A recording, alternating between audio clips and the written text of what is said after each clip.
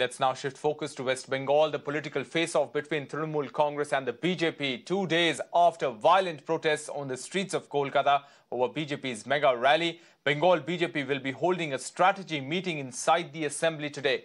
Meanwhile, the political blame game continues. Meanwhile, TMC MP Abhishek Banerjee's controversial statement where he said that if he was in place as some of the cops, he might have even shot the protesters.